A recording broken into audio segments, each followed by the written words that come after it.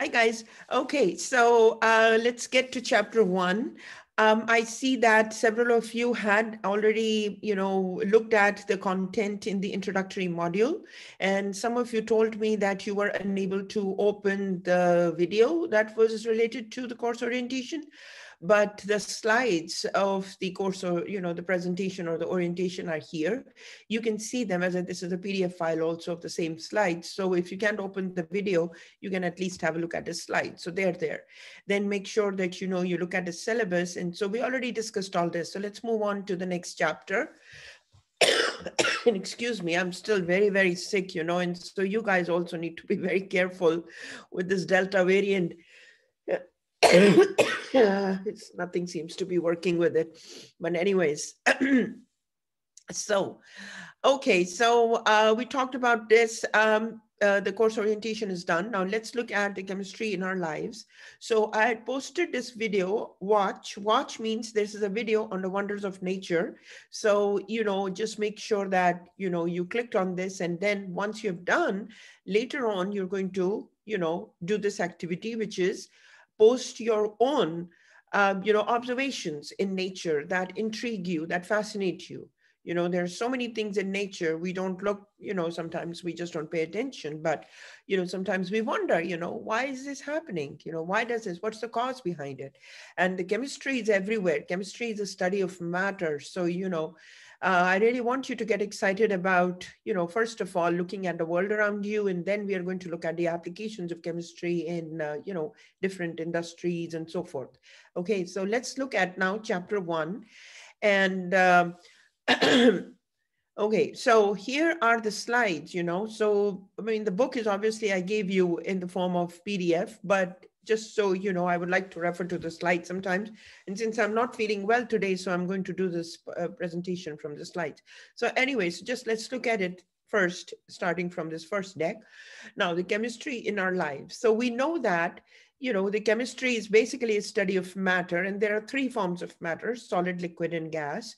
And when we look at it, when you talk about chemistry, we think that, oh, these are just the scientists who wear glasses and gloves and lab coats, and they work with the chemicals. And, this is, yeah, they do all these, investigative activities. This is a scientist who's working in a forensic, field. But scientists, the chemists are everywhere. They have a very wide, field to operate in. So again, these are the chemists generally, work in the laboratories, but chemists do many other things also. So here, this is a typical, chemistry involves reactions. So you have to pay attention to, safety rules, very especially when you're working in the labs. Now, three states of matter: solid, liquid, and gas. So this is the solid. As you see, this is the Alka-Seltzer tablet. Water is a liquid. And when you drop the Alka-Seltzer tablet in the water, what do you see? You see bubbles. These bubbles are actually gas. So Alka-Seltzer tablet is made up of some chemicals. And when these chemicals react with water, they produce carbon dioxide gas, which is released, and the gases like to expand. So the moment they are formed in the water, they escape out of the water. So that's how the bubbling happens. So, when we talk about chemistry, basically it is a study of composition. Means what are the substances made up of? Structure. What is the structure of the molecules that substance is made up of? What are the properties? Like here, the properties: it's a solid, it's white in color, it's, a little bit rough, it's round in shape, right? Liquid is going to be wet and it's transparent, and then the gases are like colorless, but they form bubbles and we can hear them fizzing, right? So this is also an example of a chemical reaction. Okay, so this is happening all around us every day. All kinds of chemical reactions are happening. So when we talk about chemistry, we talk about the matter. Okay, so when we say substance, this is a very common word that we use in chemistry. Substance is anything in general. This is a very general term. So antacid is a substance, water is a substance, glass is a substance, air is a substance. So substance and matter are kind of interchangeable, right? We say that. So everything is made up of, some substances. So now look at these here. Chemicals are also substances. So like I said, substance is a very generalized term. So here, everything you see all around you is made up of chemicals. So look at the toothpaste. So the toothpaste is a combination of many chemicals, okay? And there is a certain definite ratio in which these substances are combined so that they're not toxic, you know? So chemicals can be toxic. So look at these chemicals that are present inside the toothpaste. There's calcium carbonate. That's the name of a chemical. And what is the function of it? It's used as abrasive to remove plaque. Sorbitol. It prevents the loss of water and hardening of toothpaste. That is, sorbitol is what makes it soft.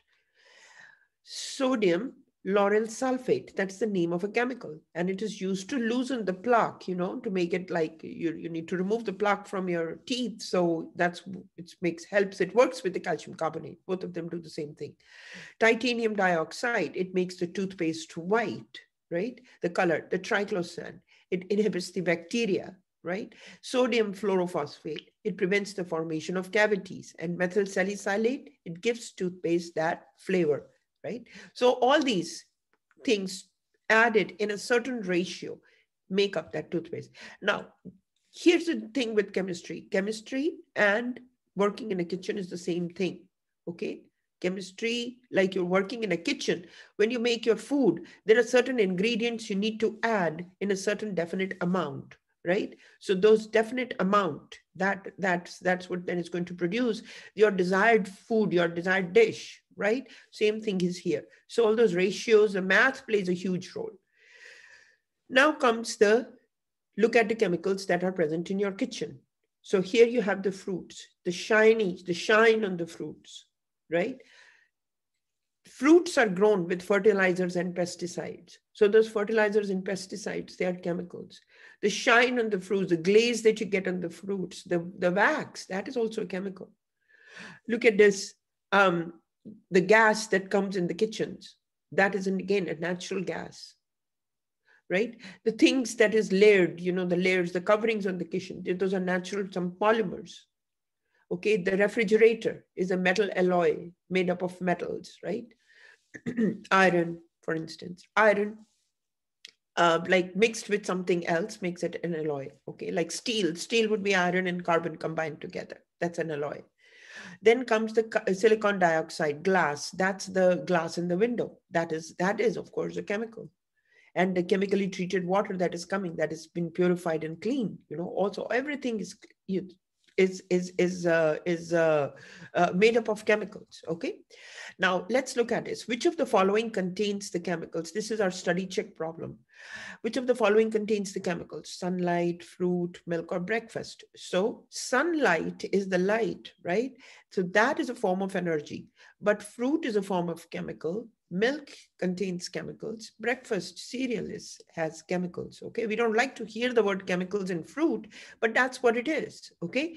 Because fruit is a type of a matter and it is made up of chemicals. Now, chemicals is basically a little bit harsh term to use. I would like to use the word some kind of compounds or some kind of molecules. That's better, okay? So the fruit is made up of molecules. Milk also contains molecules of, you know, some compounds. Breakfast cereal also, it contains molecules of compounds. Okay, so this is the very basic thing about, you know, the chemistry around us. Now let's look at what is the meaning of scientific method. Now here's the thing, we have been observing, you know, different phenomena in nature, and we have always been intrigued by it. But then comes a time when we really need to like start exploring it with some kind of, you know, scientific method attached to it. So what is a scientific, like thinking like a scientist? So thinking like a scientist is like, first of all, you always make observation. That is why I am asking you to write down the wonders of nature. I want you to make some observations in nature and then ask some questions. Why does the lightning sound? Why does the water flow? Why is the water always colorless? You know, why does it always, when you freeze it, why does it expand? Right? Why is it that the water causes weather? Why does the water bead? You know, when it's raining, why does it form that round beads? Right? Similarly, like oil, you know, why doesn't oil like heat up, you know, at like quickly? Or why doesn't the oil evaporate? Whereas if you put your nail polish remover, you know, it will evaporate, right? What is the color? You know, why is nail polish, you know, a certain color? Or what causes that shine inside the nail polish? You see that? So those type of, I want you to make some observations. I'm just giving you some examples here. After that comes the hypothesis. Now, hypothesis is based on some kind of educated guess. Okay. Now, there is always a theory. Theory is like a body of knowledge. And that body of knowledge, when you bring that body of knowledge, then you are able to build some kind of a educated guess based on something that is already known. After that, you conduct experiments. With experiments means that you are going to have some apparatuses, right?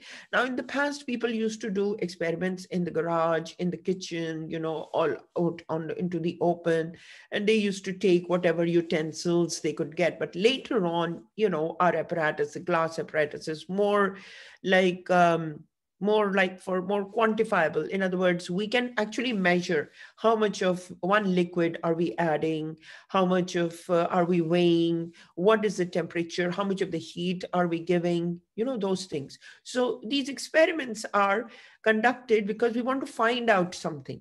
Okay, we want to see whether every time this happens or not, or when does this happen, those things. And then we make conclusions once we gather the data. Okay, so all these, suppose there is a friend, you know, in her home, when you visit her, and after that, every time you arrive in her house, you begin to sneeze. Okay, so you observe that your friend has a new cat, right? So that's your observation, that you're sneezing maybe because you're allergic to the cat. So you ask yourself, why are you sneezing? So then you build a hypothesis that maybe you are allergic to cats, because when you come out, maybe you don't sneeze. When you are with the cat in her room or in her house, then you sneeze. But now you want to verify it. So that's how you conduct these experiments.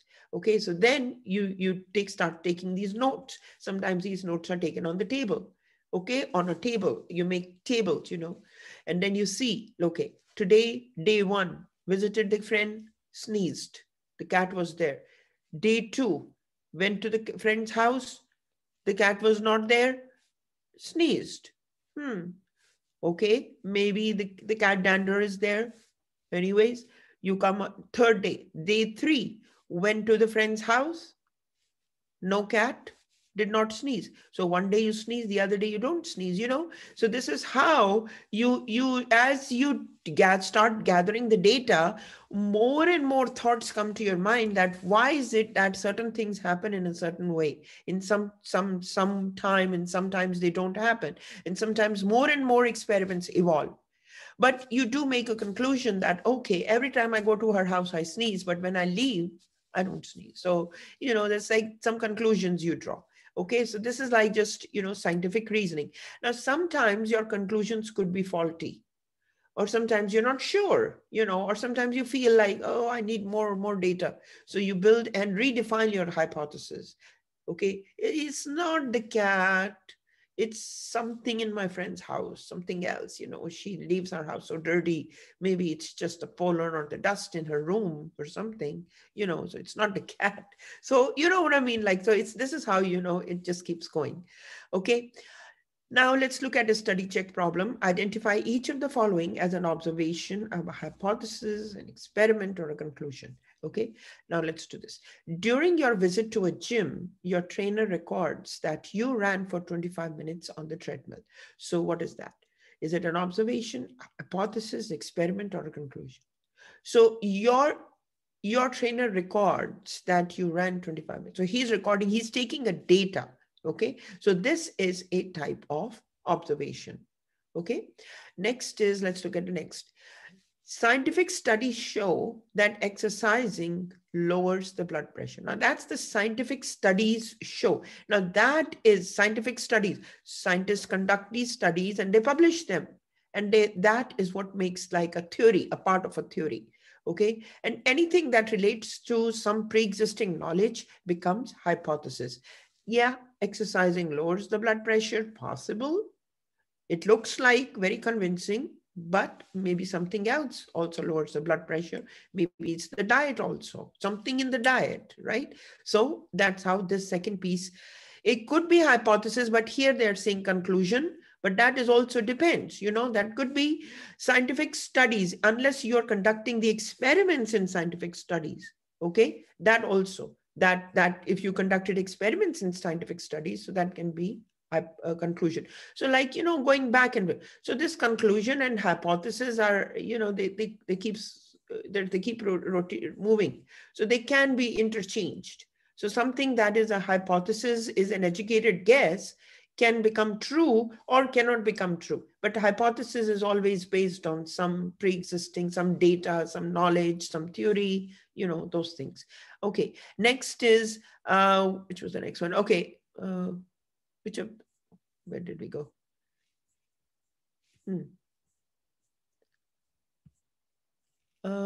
Oh, right here. Okay, your doctor thinks that your weight loss is due to increased exercise. Your doctor thinks that your weight loss is due to increased exercise.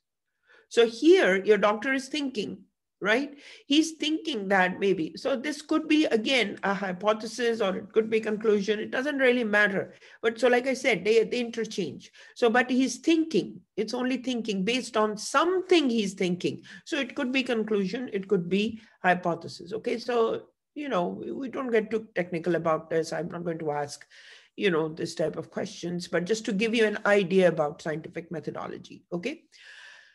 Now we are going to look at our study plan. Now, some of you were asking me, what do you want me to put inside? No, this is a very personalized thing. I already told you, it's all based on your individual learning style. So identify your learning style, and then you are going to be creating, your own. So I was just looking at some of the study plans you guys already have put, which is a great thing, but some of you might need help with the math skills. So please include that, you might have to do some practice on your own, okay?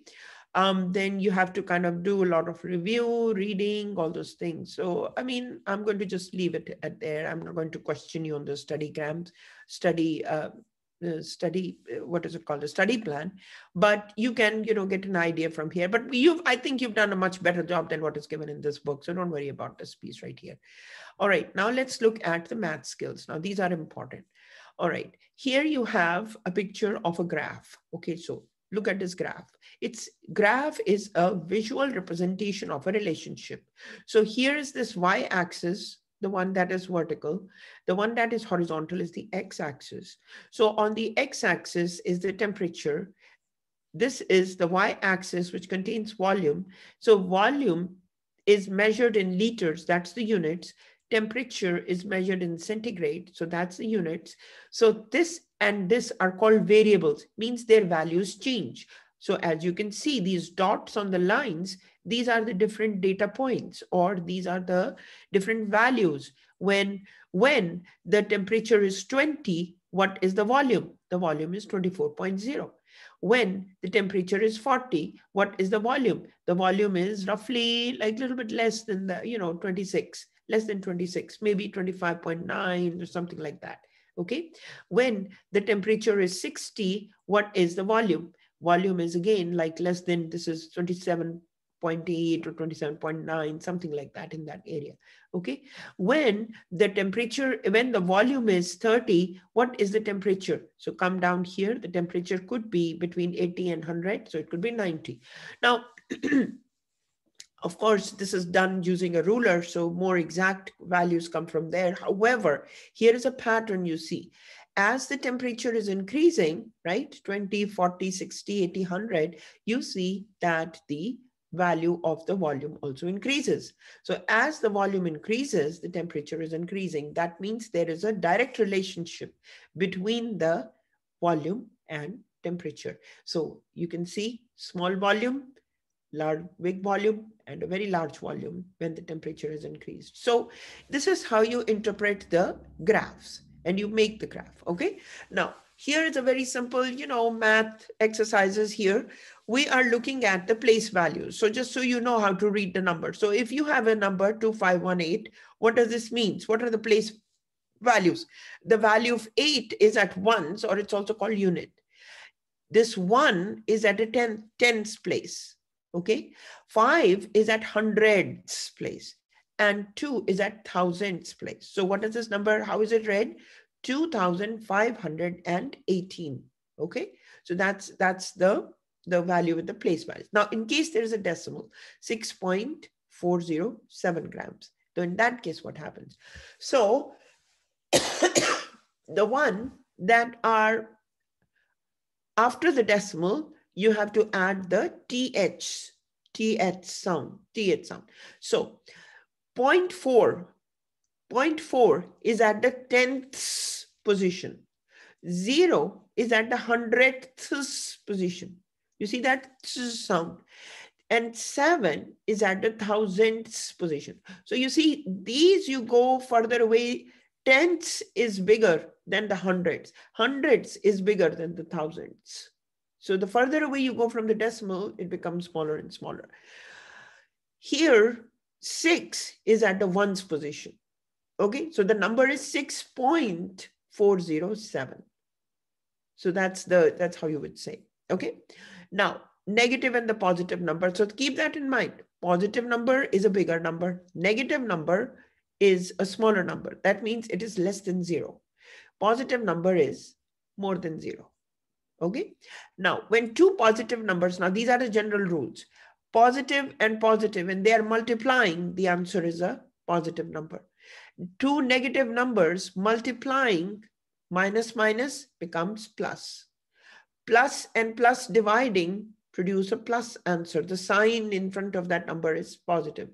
Negative number divided by another negative number, these two negative signs cancel out and you get a positive number. So you see, plus multiplied by plus is a plus. Minus multiplied by minus is equal to plus. Plus divided by plus is a plus. Minus divided by a minus is a plus sign. Okay. Now let's look at plus multiplied by a minus number. Positive number multiplied by a negative number, the answer is negative. Negative number multiplied by a positive number, the answer is still negative. Positive number divided by a negative number, the answer is negative. Negative number divided by a positive number, answer is negative. So the way we say it when you talk about the rules is plus multiplied by minus is minus, minus multiplied by plus is minus, plus divided by minus is minus, and minus divided by plus is minus. So that's how you say. Now, if you're adding, what's the deal? So two positive numbers added, the answer has a positive sign. Two negative numbers, minus minus is plus, but the sign is of a big number. So the big number is 4. So 3 and 3 are going to be added, but the sign is retained. And that's always of a bigger number. Now you have 12 and 15. 15 is a bigger number, but the sign is 15 as a negative. So positive, and when this bracket opens, it's a negative. So positive gets canceled out. So in other words, it will be minusing, but the sign is of a bigger number. So 12 plus minus 15, that means 15 minus 12, and the sign is of 15 minus, big number. Now comes another situation where a positive number is subtracting a negative number. So positive minus plus minus, when this bracket opens up, it becomes minus, and the sign is of a positive because 12 is a bigger number, positive number. Now here, when the bracket signs opens out, minus minus becomes plus. Okay, so 12 plus 5 becomes 17. Now here you have minus and minus. When this bracket opens up or the parenthesis opens up, minus minus becomes plus. So minus 12 plus 5. But the sign is going to be of a big number. So, and it is still going to subtract. So 12 minus 5 is 7, and the sign is of 12, big number. Here, when the bracket opens up, plus and multiply by plus and minus, minus. So you have the minus 5 and you have minus 12, but minus and minus is added together. So 12 plus 5 is 17, but the sign is of a big number. So remember that anytime you have positive and negatives, addition and subtraction, excuse me, the sign is always going to be of the big number. Okay. Now the calculators, you guys should know how to use the calculators. Even if you're going to use your phone, you know, we have these scientific calculators on the phone. So just make sure that you know what signs are positive, you know, plus signs, and what are negative, and how to divide and multiply, you know, so you can refer to, you know, your calculators for that. Okay, next is calculating percentages. Percentages are parts to whole, big, like small parts over a big one. So if there are 8 chemistry books and there are total 32 books, so what is that percentage? 8 divided by 32 times 100%. That gives you 25%. Okay. If the percentage of red balls is 5 red balls, it means that there are 5 red balls, 5. So if you say 5%, 5% red balls means that 5 red balls are present in a total of 100 balls. Okay, so 5% is split up into like this, 5 over 100. Okay, all right, next is the basic algebra. 2x plus 8 is equal to 14. Okay, so how do you do this? So you remember the like terms, 8 and 14 are like, and 2x is an unlike, you know, with 8. So we bring the like terms on one side. So 8 is a positive on this side. In order to get rid of 8, this side you add minus 8. So plus 8 and minus 8 cancel out. And then on this side you have minus 8. So positive 8 on the left hand side becomes a negative 8 on the right hand side. So that's one way of looking at it. But anyways, you bring minus 8 on both the sides. So this side it's cancelled out. You're left with 2x, and this is 6. Now you need to solve for x. So 2 is multiplying by x. So in order to get rid of this 2, you divide by 2 on both the sides. So 2 and 2, when it's divided together, 2 and 2 can cancel out. And the 6 over 3, 2 becomes 3. So x is equal to 3. Okay. And then you can check your answer to that also. But if you're weak on math, then you need to look at the math worksheets I had already posted. Plus, you also have some more, you know, Kuta software math worksheets to work on. So do them on your own. Okay. Next is solving the following equations for P1. All right. So if you want to find the value of P1, how do you do this? You need to get rid of V1 on this side. And in order to do that, because V1 is multiplying with P1, so we divide by V1 on both the sides. So V1 and V1 are going to cancel out. So this is how they've done. V1 here divided, and V1 is dividing here. So this V1 and V1 cancel out. Okay, so this is basic math. Okay, now interpreting graph. We already discussed, you know, the graphs, you know, how to, the gas, the volume right here, we already discussed this. So this is a direct relationship. As the temperature increases, the pressure increases, okay? There is also another one, which is use the rise over run, the slope of the line. Y is equal to mx plus b, as you guys must have heard that in your previous math classes. But the slope, you can also measure the slope, rise over run, right? So there's a positive slope or there's a negative slope, and like, so those things, okay? So now comes the next part, is the scientific notation and the standard notation. Now, generally we write our numbers in the standard form. This is a standard form. 2400 is a standard form. But if we need to write it in the scientific notation, what happens is that there is an implied decimal right here. Okay, right here where the cursor is. You see after the 0. After this 0 is this part right here, which is blue color. Right here is the implied decimal, which we don't know. We don't see it, right? But it's there. So what you do is this has to move 1, 2, and 3. So 3 places we moved that decimal. So where is that 3 going to go? It goes to the power of 10. So now your answer becomes 2.4 into 10 to the power 3. Okay. I mean, in general, 10 to the power 3 is what? 1000. So 2.4 multiplied by 1000 will give you 2400. Okay, that's one way. But why do we write a number that is in scientific standard notation to a scientific notation?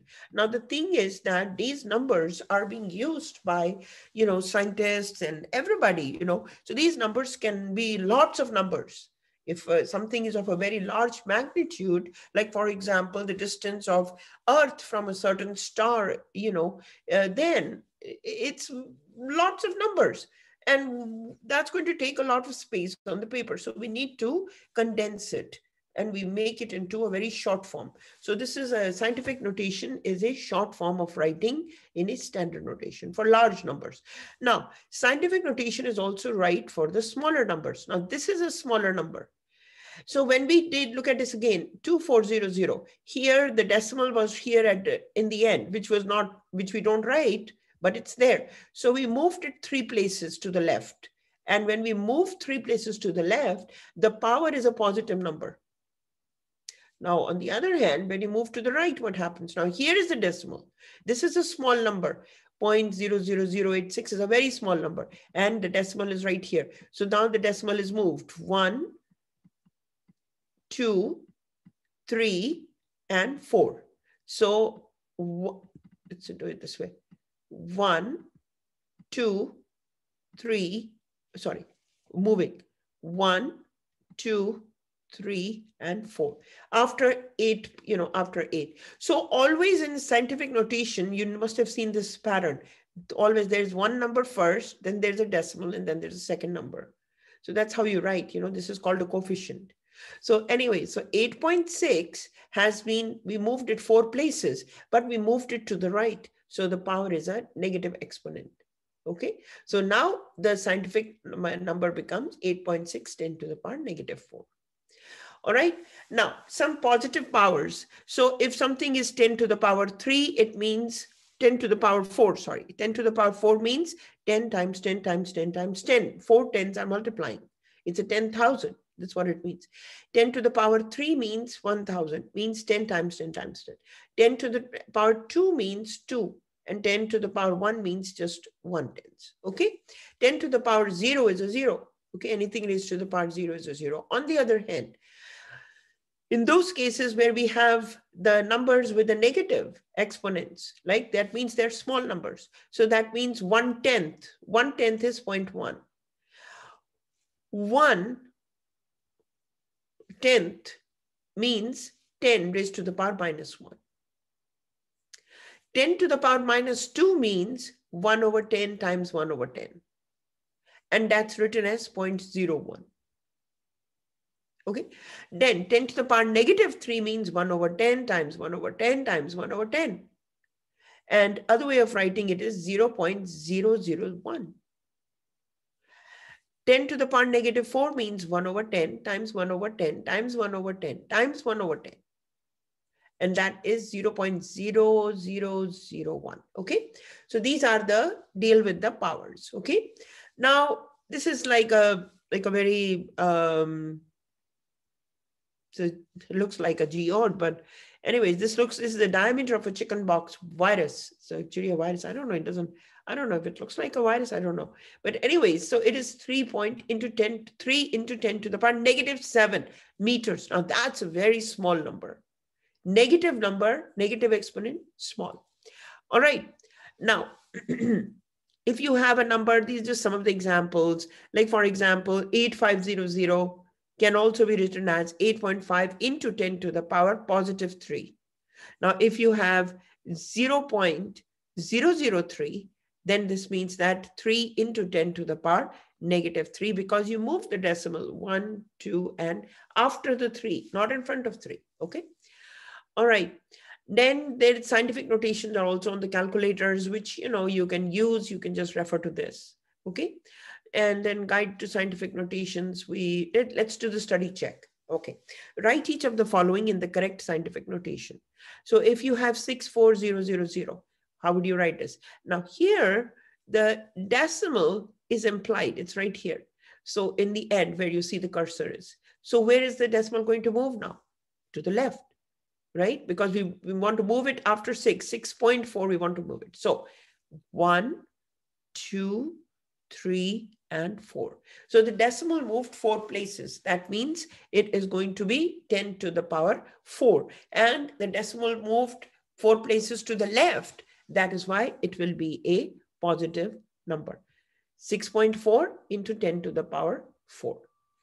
Now let's look at this as a small number. So writing in scientific notation, point moves 1 and 2, and you stop. So it moved 2 places, but it moved 2 places to the right, and it's a small number. So the exponent is -2. So your scientific notation becomes 2.1 into 10 to the power -2, right here. 2.1, 10 to the power -2. Okay. All right. So this finishes your chapter 1. And, you know, best would be you start with the extra credits and do the homework. And if you have any questions, you can ask me. But the best place to ask me, that is for everybody, I'm telling you, one place is, because if everybody is asking me, you know, the same question in the email, it's inefficient. You know, it's not, for me, it's inefficient, because if I provide the same thing to a same thing over and over. So I prefer, what you guys should do is, if you have any question, simply hit the reply button and post your questions. Post your questions, if any. Okay. So this way, other students can also reply. Other students can also answer. That's fine. You know, we are building a cooperative, okay, learning environment in the class. Everybody is going to help each other. Okay. Everyone is going to help everyone. So everyone helps everyone. So feel free to, you know, I'm teaching other places also. If I'm unable to answer any question, or if I don't see to it, or I get to it, somebody else does, feel free to just answer. Okay. And that is good. That is a good participation. That is a positive classroom participation. A positive, helping anyone. It doesn't matter, you know, you may have lots of questions. It doesn't, what's a big deal? So just post your question here. Some of your classmates will respond if they see it. I will, when I get to it, I'll see it, because I'm also teaching in other places, other classes. So, you know, my schedule is also tight. So we just want to make everything efficient. Okay. So this is positive classroom participation. Okay. And here's the thing, if I will monitor, you know, I will be monitoring that. I will monitor the threads. If I see some information missing, okay, some information missing, then I will also respond or further clarify as needed. All right. So, you know, we all have to work in this together. Okay, spellings. Respond. All right, guys. Okay. So here. All right, so that's what it is. And yeah, another questions that relate to the chapters are here. Chapter 1, right here. So if there's something you don't understand that relate to the chapter, you can just, you know, post your question. Oh, this is not clear to me, those things. Or here's the thing. I'm going to hear. Students can post questions here, and I will look at that, okay? And if everybody's asking the same thing, then yeah, sure, I'm including in the lesson plan. But other students can also help you know, clarify, you know, because here's the thing, guys, I teach certain things in a certain way. And that's my style. But some, like all of you, think about it. You guys, I was looking at your study plans. So many different things you guys use, you know. You may process the same information in a totally different way, but it's going to be perfectly, you know, correct. So feel free to, you know, share your side of, you know, your opinion, your side of things, you know, your side of looking at the same thing. So other students can also help clarify by sharing their understanding, how they understood the problem. You know, sometimes they have some nice examples with their own examples. You know, students can also post links to some, you don't upload the YouTube video here, please. Only links, okay? Links to the YouTube videos. So if there's something that helped you, links to some YouTube videos, okay? Now, if there is something that helped you to understand a concept, you know, just post that link here, and that'll be helpful to other students, okay? That were helpful. Okay, so, you know, we are building this together. We are all working together in this, okay? All right, guys, so I'm going to stop recording now. And I have already, oh, I have to show you something more. Sorry, look here. Okay, so this was your chapter 1, which, you know, which I had to, I'm going to just upload one of the notes also here. So I'm going to upload it here. This thing is going to be here. But for your next chapter on measurements, so I already have these posted. These are all already done for you. I mean, I'll see what else I need to make a new video, but pretty much these videos all relate to what you need in the chapter. Measurements, conversion factor, significance. So smaller, I've broken down the whole thing. So smaller lecture videos, okay? So this is ready. And then this matter we are only going to do from 3.1 to 3.5. We're not doing the energy part yet. So I have tried to show you this, you know, mind maps, how to make the mind maps using the chapter on matter as an example. So do that, and then introduction to matter and transformation of matter, all this is here. And then comes the third one is the chapter on atoms. Once again, this is a lecture video, periodic table, lecture video on memorizing the symbols, you know, all that stuff. Then the atomic structure, lecture video, mass number. So all these lecture videos are uploaded. So pretty much we are good till, you know, your test. And like I said, if more things need to be uploaded, I'm going to monitor it and I'm going to be uploading them as well. Okay.